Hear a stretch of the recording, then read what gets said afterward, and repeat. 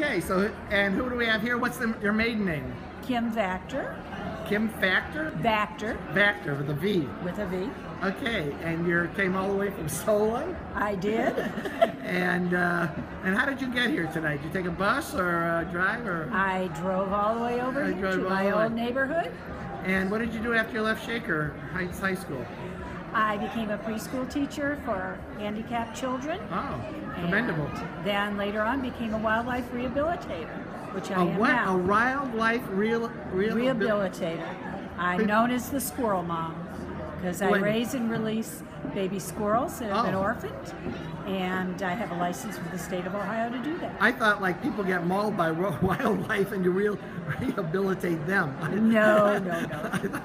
I didn't understand that. Okay, well that sounds like an interesting career, and I suppose you had a good time at the reunion and it's still going on. Great time.